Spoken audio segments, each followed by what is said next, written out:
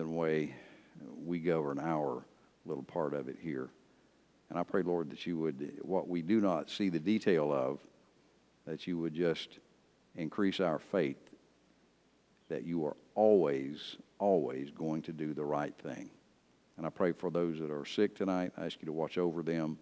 Bring them to a place of health again. We surrender their lives, their bodies into your hand for healing. And thank you for your goodness in Jesus' name. Amen. For a number of years, I have been convinced that the forthcoming world government, there are going to be 4. 3 of them have already come and gone. And I had heard for years that the 4th one was going to be the old Roman Empire is going to come back. We're talking about Western Europe. And I don't believe that at all and have not believed that for a good number of years.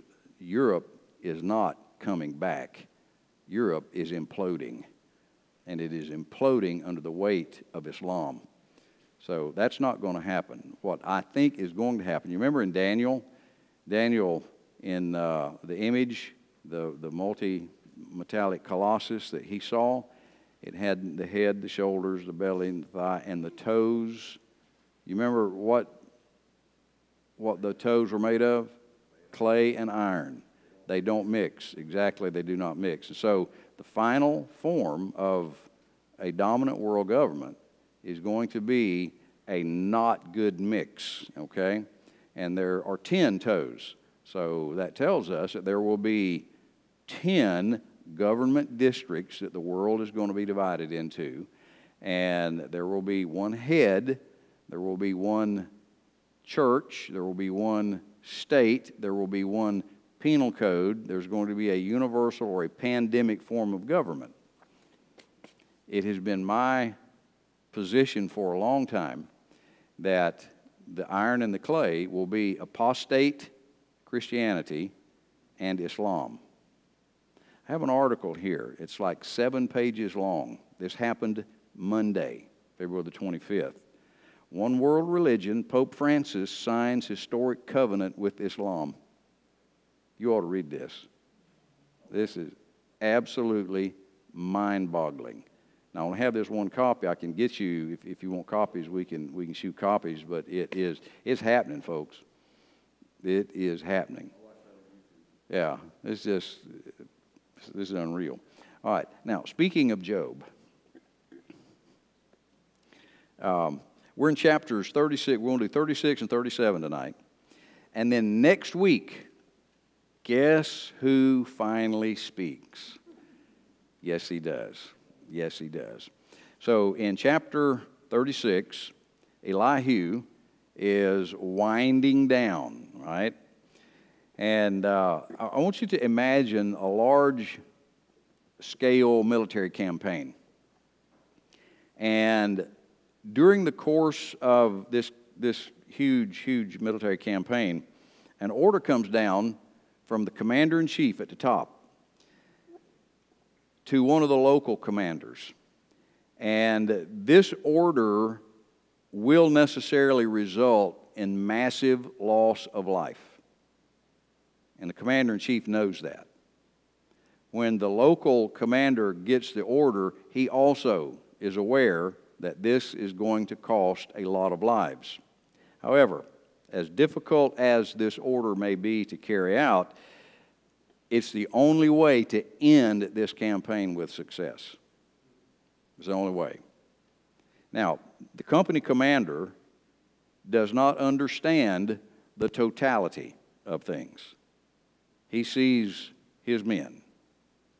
The commander-in-chief sees the overall picture, the overall movement of troops, and the overall strategy. The local commander sees what his little part of that is.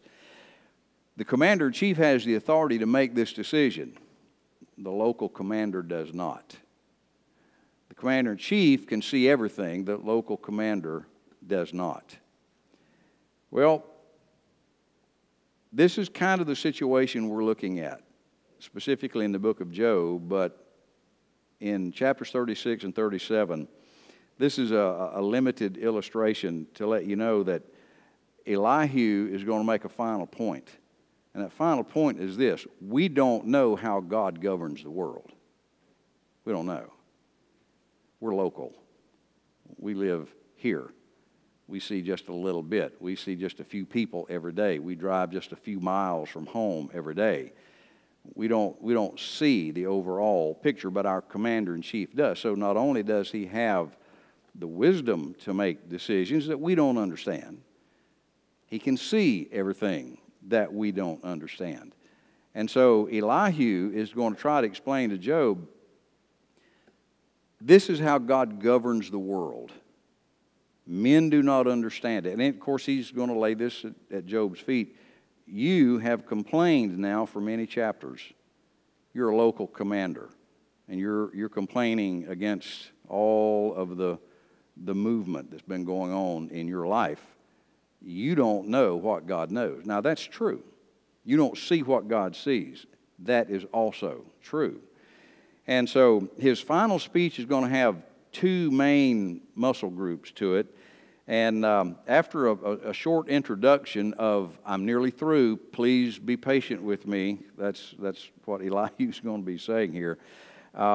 He's going to begin the main body of his speech, and the two muscle groups of what he's going to be talking about in 36 and 37. Number one, it's how God deals with people, human beings, righteous, unrighteous. It's what God does in his interaction with people.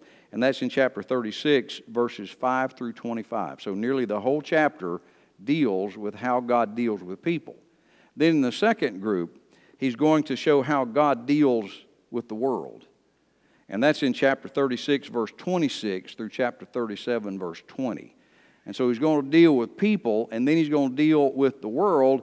And Elihu is going to surprise us with a pretty good knowledge of weather patterns. And he's going to walk us through in chapter 37 4 seasons. And he's going to explain weather patterns in that part of the world. And the end is going to be, we don't understand how this works. He's going to talk about lightning. I'm going to give you some information about lightning. We need lightning. We've got to have lightning in our world, or we'd be in a bad fix. Now, it can be a bad thing. Somebody said lightning, doesn't strike twice in the same place. It usually doesn't have to. You know what I'm saying? Once is enough.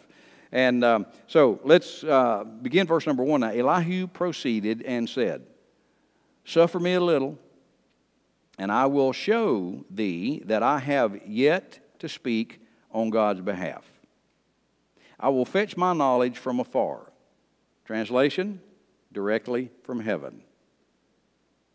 What I'm telling you is directly from God. Now, it very well could be. We don't, I'm not sure this is arrogance. I think he thinks that he is being a prophet right now.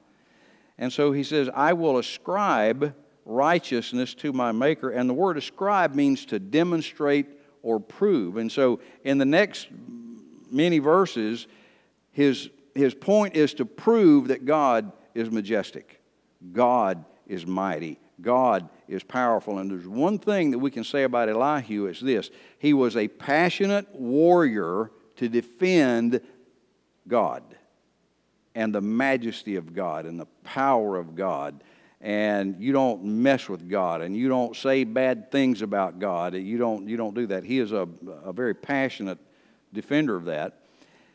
Verse 4, "For truly my words shall not be false. He that is perfect in knowledge is with thee." That may have a little taste of arrogance in it right there. "Behold, God is mighty." This is what he's going to be talking about now for the next number of verses here. God is mighty, and despiseth not any. He is mighty in strength and wisdom. And so we're talking about God, he doesn't despise any. In essence, people he's not prejudiced towards or against anybody. He doesn't use people as toys. This is not a big universal chess game that the Lord is playing chess with Satan. This is not what this is. All right? God is historically for the righteous, and He is historically against the unrighteous.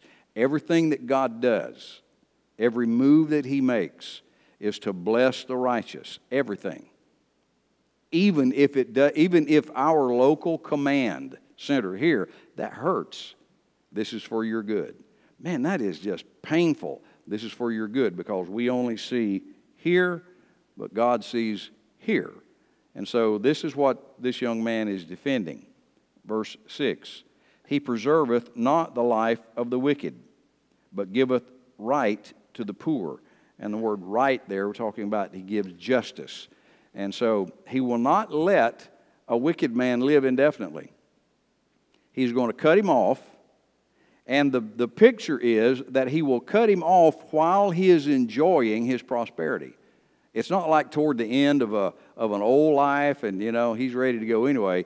But as he's climbing and as he's hitting his stride, boom, that's what we're looking at here in verse number 6. Verse 7. He withdraweth not His eyes from the righteous. So Job has said on a number of occasions that the Lord has hid from him, right? Well, in essence, He has not. He is not hidden. He's watching Job. He is carefully watching Job. And by the way, God has not changed.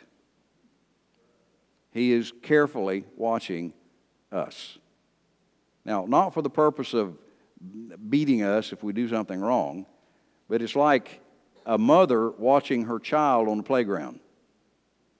That mother's watching that child for the purpose of defense and protection and making sure that the child is safe and secure. God watches us, and He doesn't despise us. That's not why He's watching us. But He constantly watches and guards with His eye. So He is absolutely determined to carry out His divine plan. Nothing can stop God's plan from being carried out in your life. And so He's strong of heart, He says, and gives the right, or He gives justice to the poor. He doesn't withdraw His eye from the righteous, but with kings are they on the throne. Yea, He doth establish them forever, and they are exalted. So the righteous, the righteous will be vindicated. And this is in life, by the way.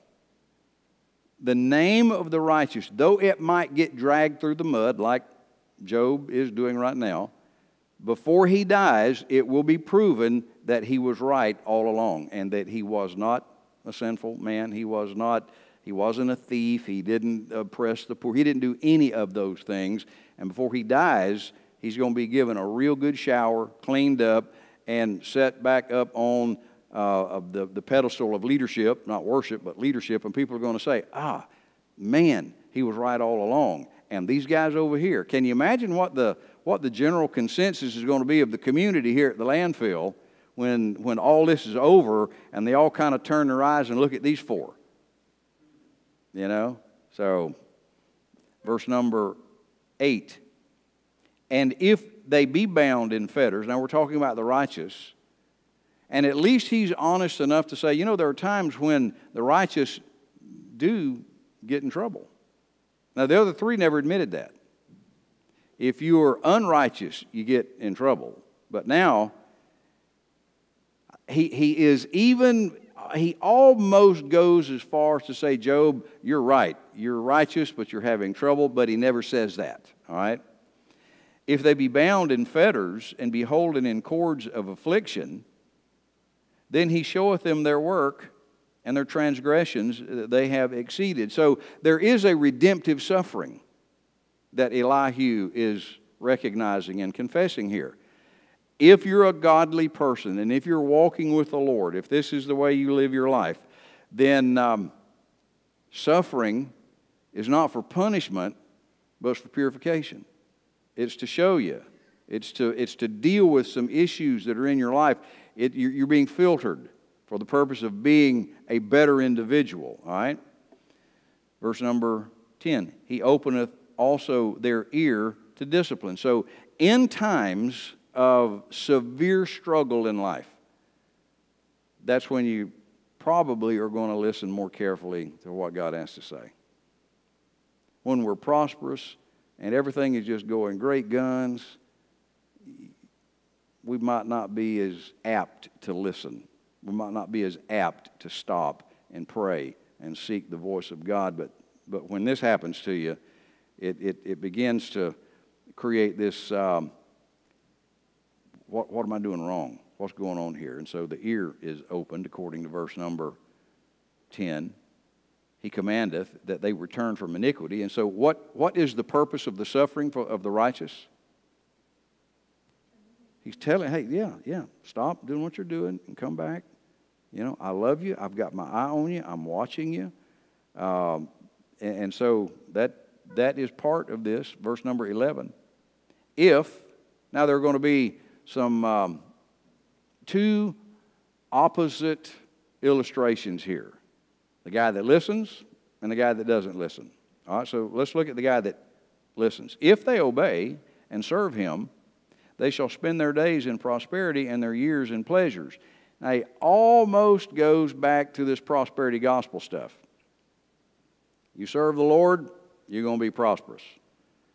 Now, if we take this to mean that he's going to be blessed and his heart's going to be returned to a right relationship, then I'm on board with that. But this doesn't mean that your bank account's going to run over and your 401k is just going to explode. That's not what he's talking about here. So, look at verse 12. But if they obey not, what if the guy doesn't obey? Well, they shall perish by the sword, and they shall die without knowledge or without knowing whatever happened to them. Verse 13. But the hypocrites in heart heap up wrath. They cry not when he bindeth them. There will be people who, regardless of the suffering, pain, pressure, hurt, whatever, they're just going to grit their teeth and say, no, I will not submit. I will not surrender. Let me give you a perfect example of that. Look in Revelation chapter 16.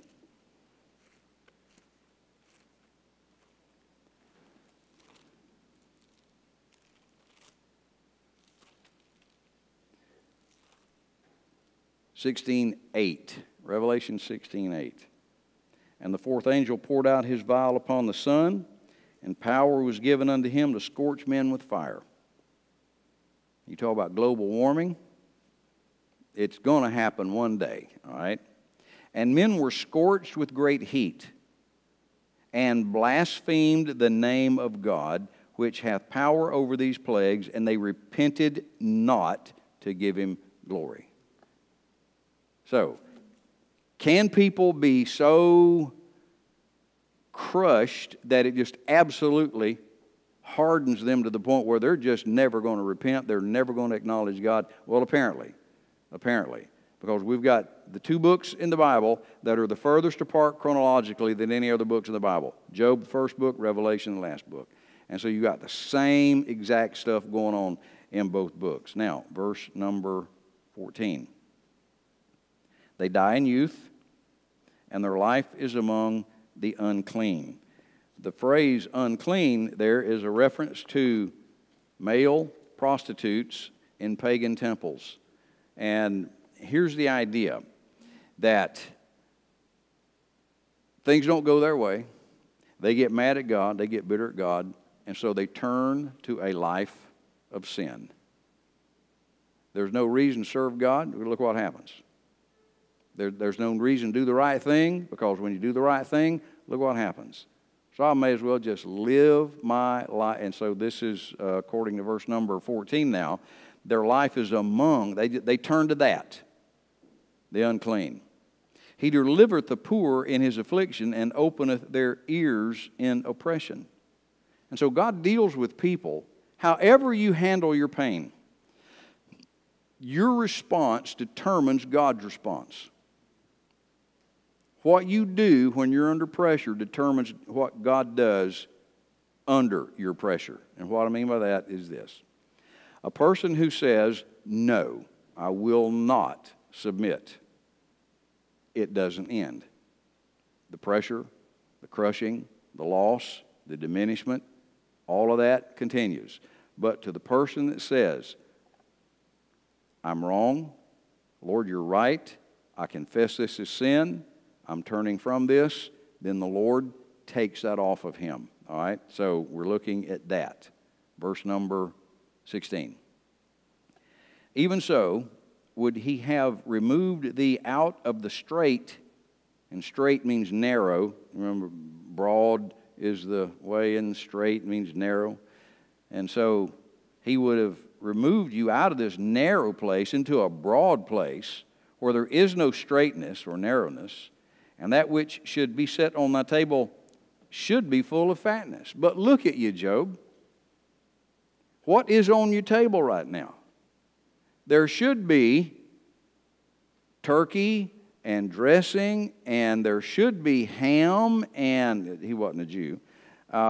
There should be all kind. But look what your table's full of, buddy. It's full of disease, and it's full of loss, and it's full of embarrassment. It's full of, look what's on your table. So apparently, what decision has Job made?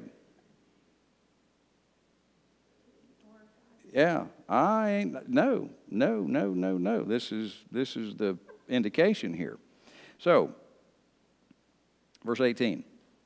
Because there is wrath, beware, lest he take thee away with his stroke, then a great ransom cannot deliver thee. Now he's going to warn Job of three dangers if Job doesn't make things right. And those three dangers are going to be, in Elihu's understanding anyway, you could possibly try to buy your way out of this trouble. All right? Look at, verses 18 and 19. Because there is wrath, because this is a current situation that you're in, Job, beware, be very careful now, lest he take thee away with his stroke, then a great ransom. You can't buy your way out of this. You can't bargain your way out of this. God doesn't have a shop steward. You're not going to negotiate a new contract. This is not going to happen. So be careful not to think that you're going to be able to do this. All right? Verse number 19. Will he esteem thy riches? Answer, no. No, not gold, nor all the forces of strength. You cannot bribe, neither can you intimidate. You can't bring your forces up to the throne of God and say, if you do not back off of me, you see what I got here? The Lord would laugh at that. Remember Aristotle Onassis? Married Jackie Bouvier Kennedy. He was a Greek shipping magnate, one of the wealthiest men in the world. He developed an eye disease. The eyelid muscles deteriorated, and he couldn't hold his eyes open. Now, this multi-billionaire, you know what the doctors did to him? They got Scotch tape, and they taped this guy's eyes open. How much did he spend on Scotch tape? You know, he's a multi-billionaire. And he went to Walmart to get Scotch tape to hold his eyes open. God doesn't care who a person is. He doesn't care about the power, the political position. And I'm telling you, I'm preaching to the choir here. There are some people in this country right now that are sticking their middle finger to the heavens, daring God to move. And it makes a hair stand up on the back of my hand when I see some of the things that we're doing and saying and legislating. I'm like, oh my word. Even so, come quickly, Lord Jesus, you know.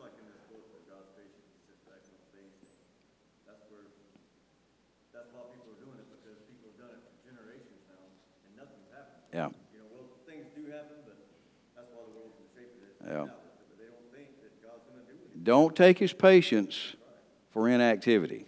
All right? God's just patient. He hasn't left. All right. Verse 20. Look at verse 20. Here's the second danger. Desire not the night when people are cut off in their place. Job, don't get so discouraged that you commit suicide. Don't do that. Don't desire the night, which is talking about the grave. Don't do anything to yourself. And so he was afraid that maybe Job would get so depressed and so discouraged he would do that. This happens all the time in our country. You know what age group it right now is the fastest growing number and ratio of suicides? Kids. Kids. You're talking about 10, 11, 12-year-old kids committing suicide. I was stunned and shocked a number of years ago when Robin Williams hung himself. Did you ever see what Robin Williams serious? Every interview, he had people in the aisles. I mean, I don't care what he was talking about. It was just funny. The guy he was a funny guy. And you would think if somebody in the world did not have any problems or cares or difficulty, it would be that guy. But he hung himself because he'd been dealing with depression for years, and that was the way he dealt with it. And so he's just warning him, Job, don't get so discouraged that you're going to do anything silly to yourself. All right, look at number 3. Look at verse 21. Take heed, regard not iniquity, for this hast thou chosen rather than affliction. All right, here's the third warning that he gives him.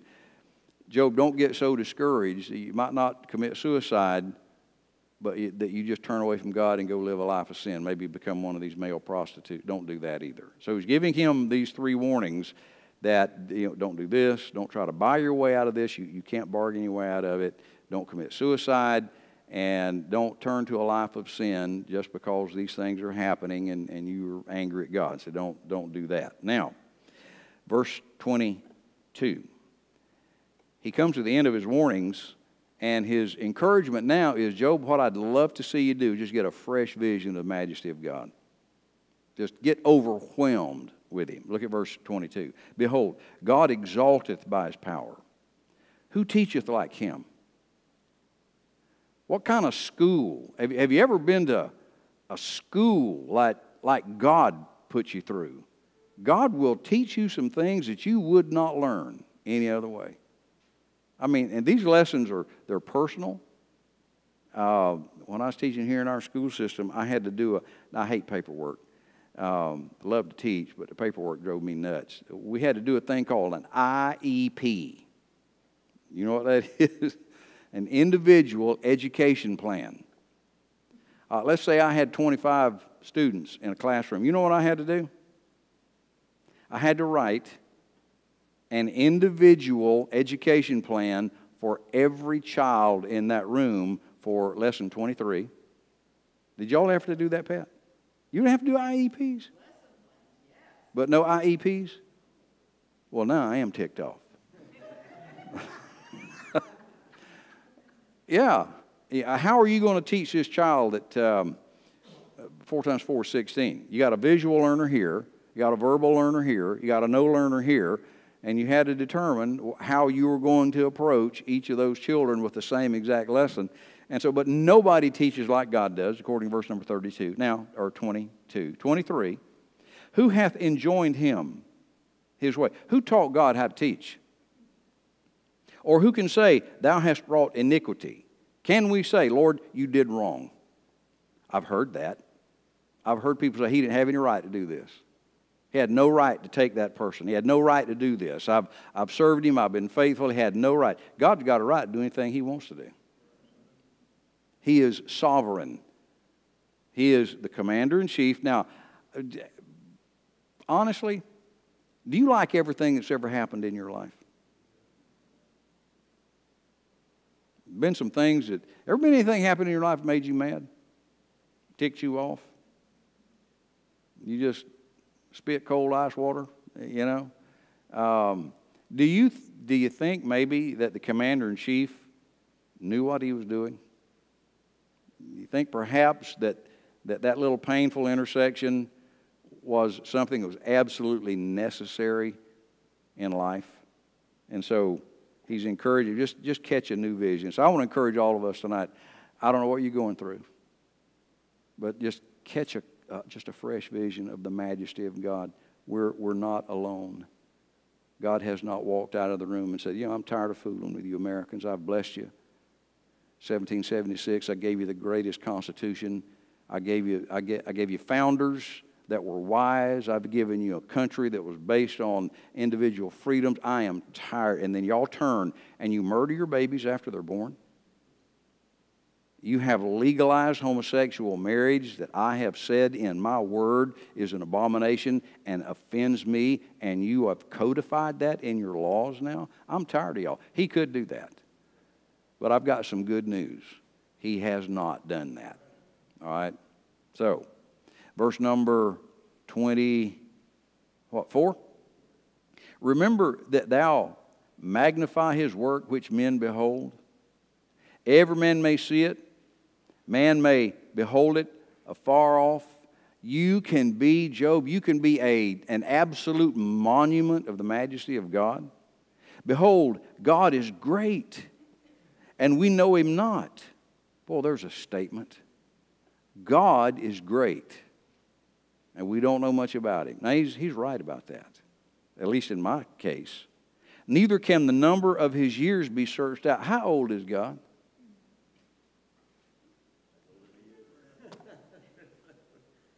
He's not bound to time. There's no genesis of God. There's no beginning of, and I honestly do not understand. How can something have always been?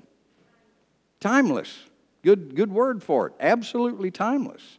600 trillion billion years ago, God was on his throne. Wow. That's beyond me.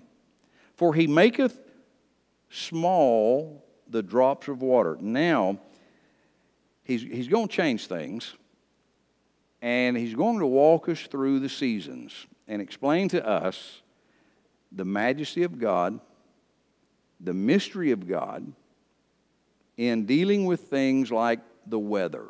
Now, if God can manipulate earthly weather patterns, do you think he can take care of you? If he can move clouds from Russia to China to Spain to the United States, if he can do that, I think he can handle the things that we deal with. All right, and so in verse number 28, we are going to look at autumn, or 27. For he maketh small the drops of water, they pour down rain according to the vapor thereof, which the clouds do drop and distill upon man abundantly. All right, now, after the blistering heat in this part of the world, there's drought, and drought is terrible over in this part of the world. These autumn rains come, and it's absolutely a treasure. It's a liquid treasure to these people because they don't get it very often, but when they do, it's a fantastic blessing to the whole culture. And so we're in the autumn now, and the vapor, which is what a cloud is gas. It's water vapor, all right? And in this cloud, there is dust.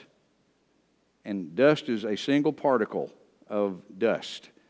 And it is so high and it is so cold that moisture collects on that single piece of dust, speck of dust in that cloud, and at God's go, all these drops, gentlemen, start your engines, go.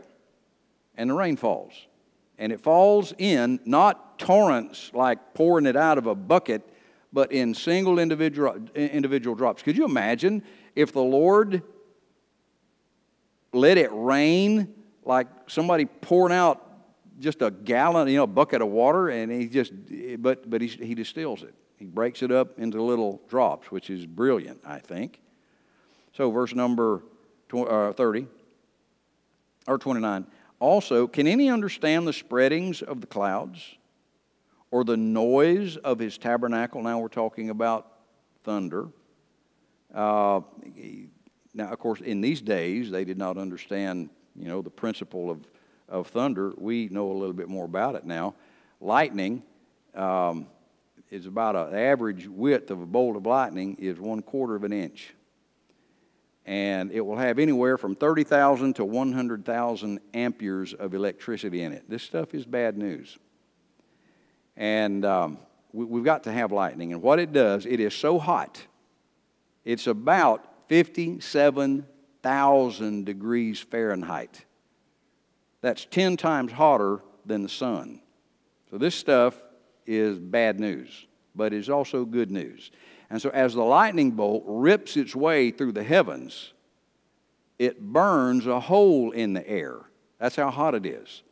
And then as the air on either side of it is called a channel, the air comes back together to fill the channel. That's what you hear as thunder. And so you see lightning first, and then you hear the thunder second. Now, lightning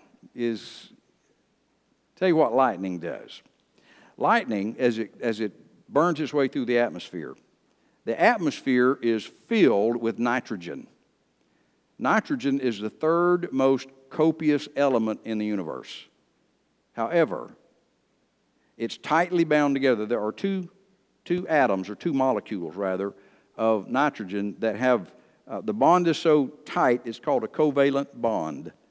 And you can't get them apart.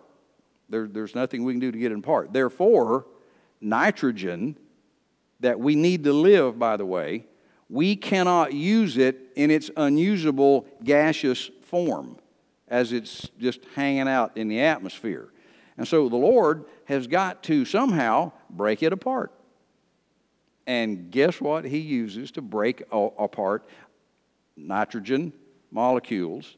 Lightning will bust those molecules apart. Then, as they're broken apart, they can be dissolved in water. Well, the rain takes the nitrogen that has been busted apart by lightning, and it drops it down to the ground, which we still can't use it until it is taken up in the roots of plants. And so when we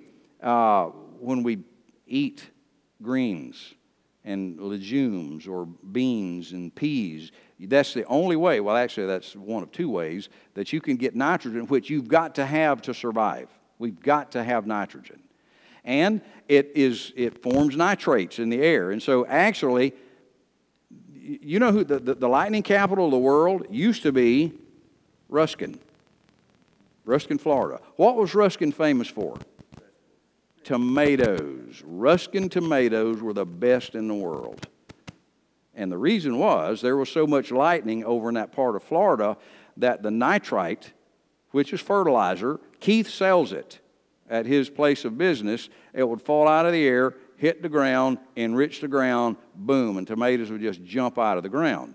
And so we eat the plants that take the nitrogen that has been busted apart by the lightning. We eat the plants, and we eat the animals that eat the plants.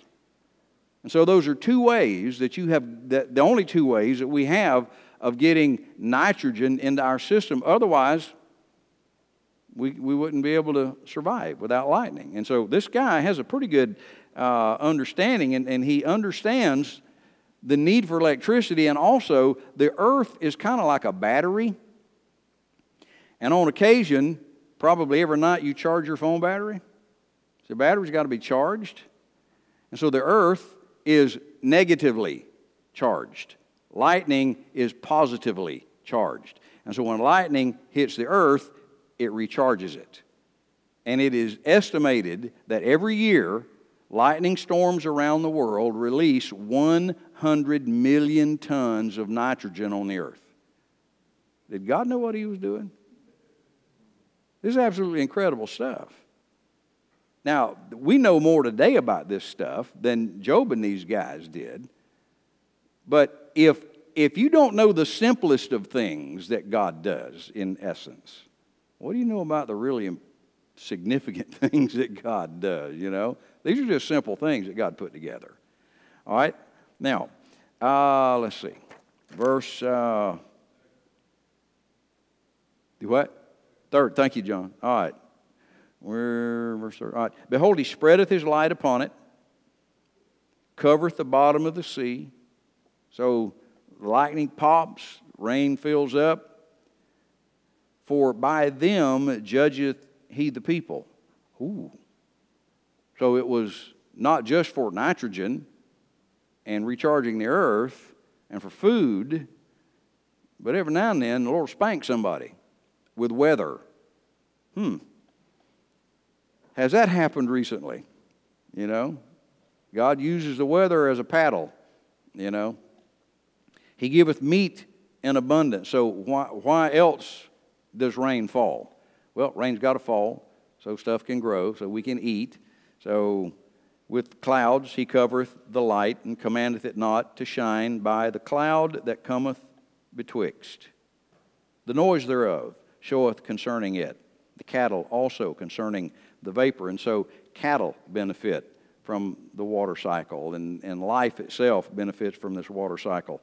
And so now, look at verse 37.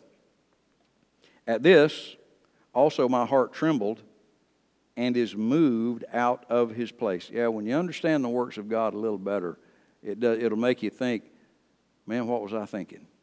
To stand up, you know, and try to challenge this God that can do this. Hear attentively the noise of his voice, that's the thunder, and the sound that goeth out of his mouth. He directeth it under the whole heaven, and his lightning unto the ends of the earth. You want to feel insignificant and scared to death? Stand outside in your yard during a really bad Florida electrical thunderstorm. I mean, you remember when Charlie came through here? Every day for what, 3 weeks after Hurricane Charlie came through here? It clouded up, got black as midnight, and just the lightning popped. I was up on the roof on it was on the ridge, and I was putting some tarp down, and it started lightning popping. I just laid down on the roof and prayed, Lord, please don't kill me. It was just popping everywhere, just scare you to death. And it gives you an idea. This is a light thing to God. This is not even his heavy-duty work. After it, a voice roareth. He thundereth with the voice of his excellency, and he will not stay them when his voice is heard. God thundereth marvelously with his voice. Now, he's personifying God's voice in the thunder. Great things doeth he which we cannot comprehend. Now, we're out of the autumn. Let's go to wintertime now. He saith to the snow.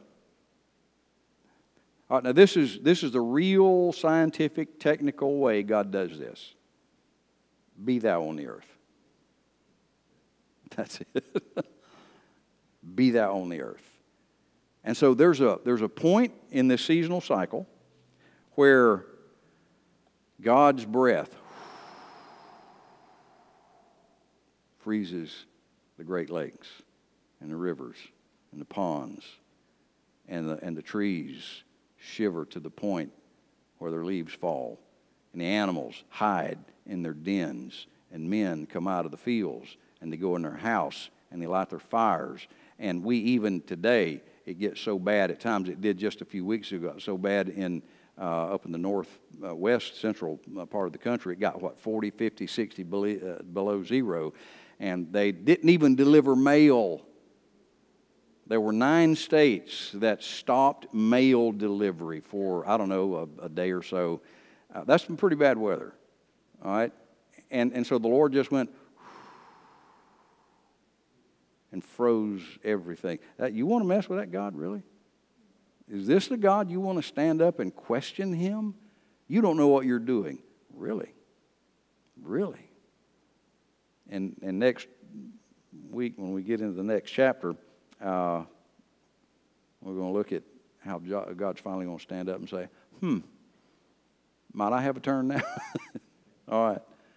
So he says to the snow, be thou on the earth. Likewise to the small rain and to the great rain of his strength.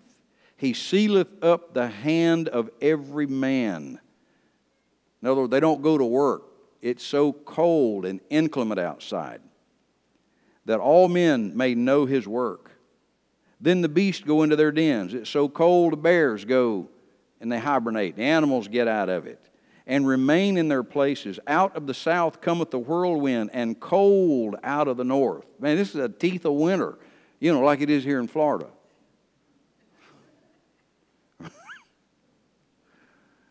By the breath of God, frost is given, and the breadth of the waters is straitened.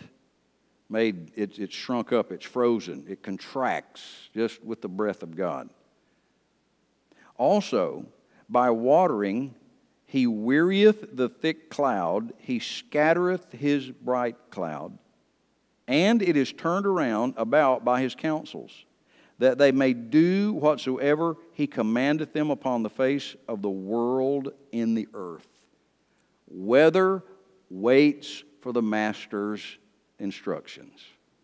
The clouds are like where he wants to go. We've been assigned to Wauchula. Boogity, boogity, boogity. Some got assigned to Wauchula today.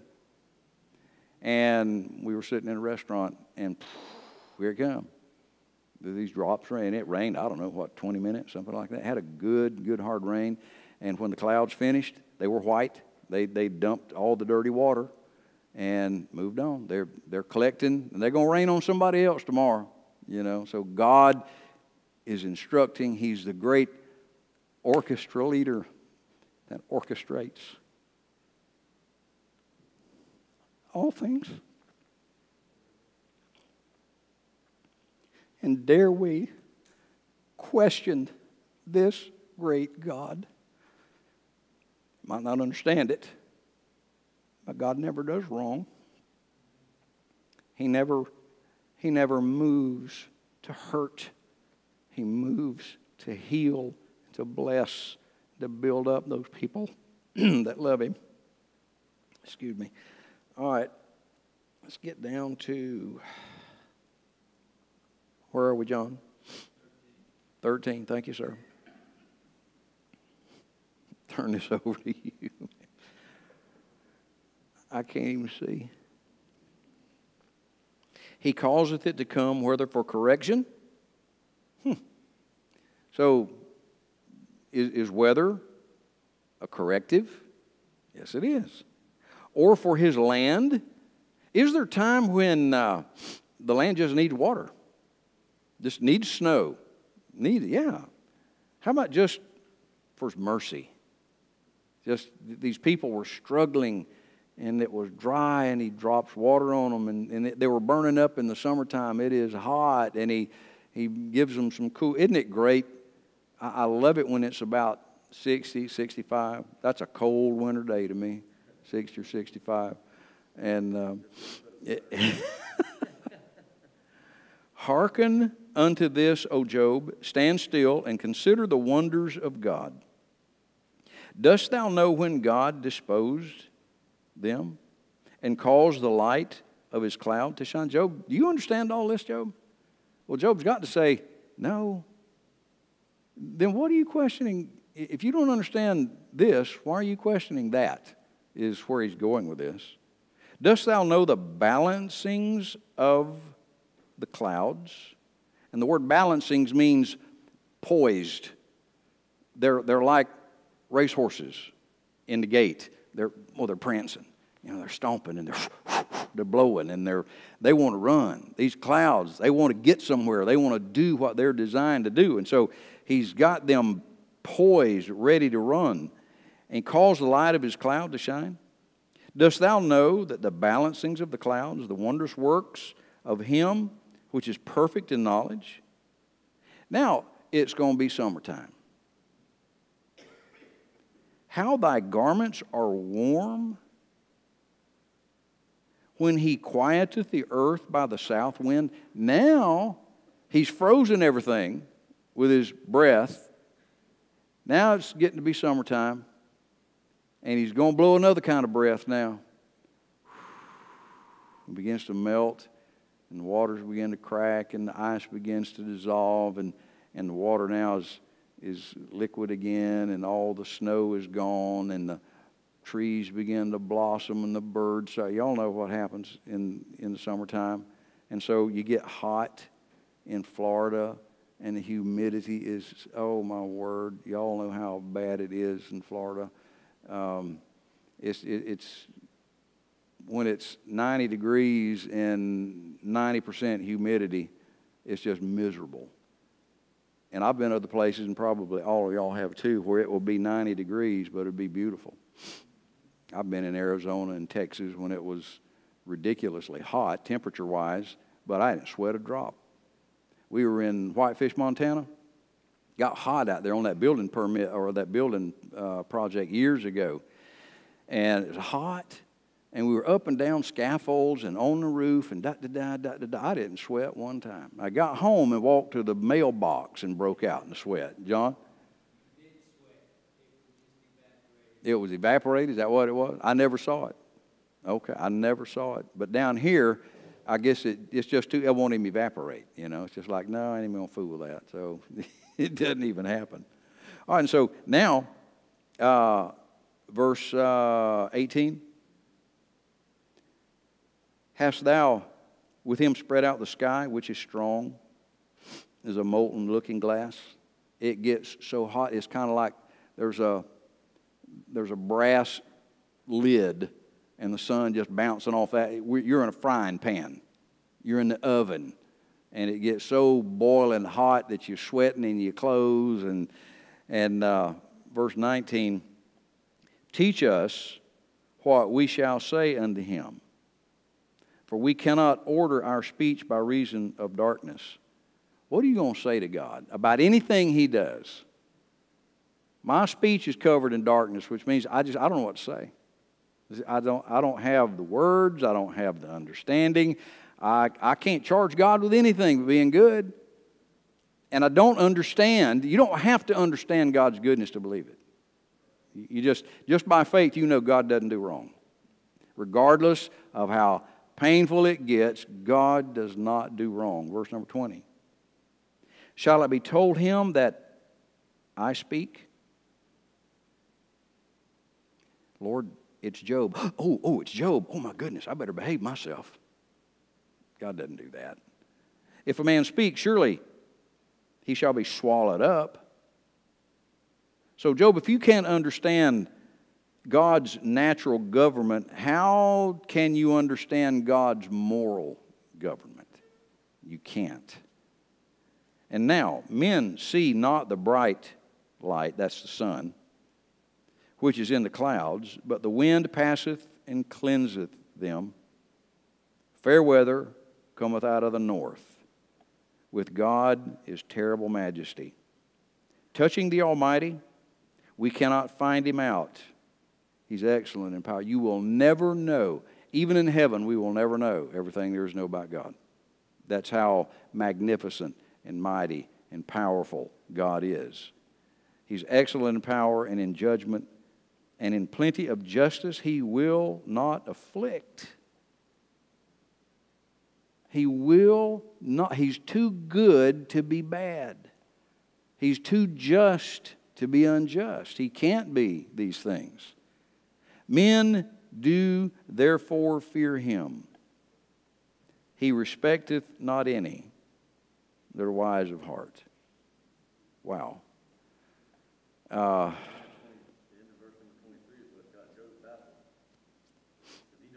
Oh, yeah. He knows God is good, but he also knows he hasn't done anything to deserve what he's doing. Right. So he's mystified by all of this. Well, he's about to have his request answered. What has been Job's complaint through the whole book? I want to talk to you. Hey, I want to talk to you. I hear. Yeah. Right? You got some questions, you know. It's like, you remember Ricky used to say to Lucy, you got some explaining to do. Lord, you got some explaining to do. Well, that's about to happen. He's about to get a personal audience. Yes, sir.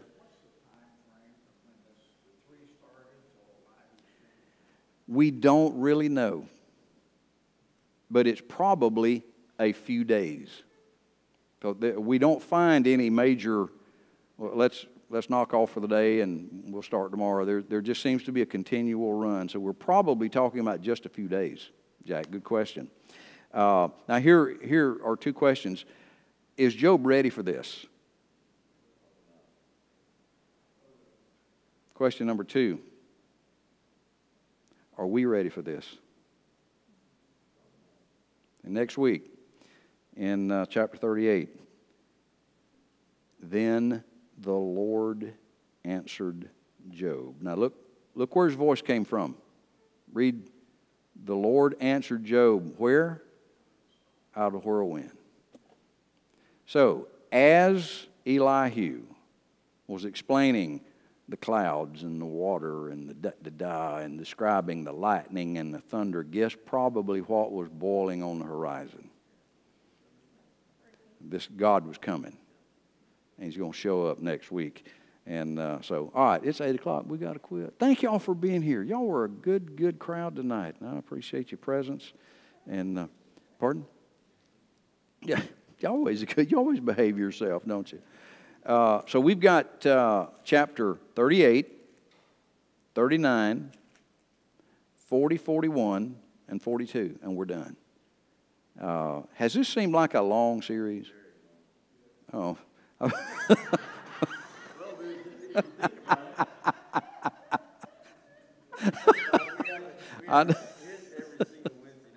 Right. It's taken a while. I'm just kidding. So long. Oh my goodness! But I love book studies. I don't think you can beat and it takes a while to get through this stuff. Anyway, thank y'all for being here. God bless you. See you Sunday morning, 10 o'clock. Let's bow. Lord, we love you. We're mystified by the things you do. But Lord, as the commander-in-chief, you see things we don't see. You are the governor of the world. And we bow tonight to worship you and to praise you. Thank you for being a God who not only chooses not to do wrong, but it is impossible for you to do wrong. Build our faith on that very truth. For the rest of our lives, may we trust you and fear you and worship you because of who you are. In Jesus' name I pray. Amen. All right, y'all have a great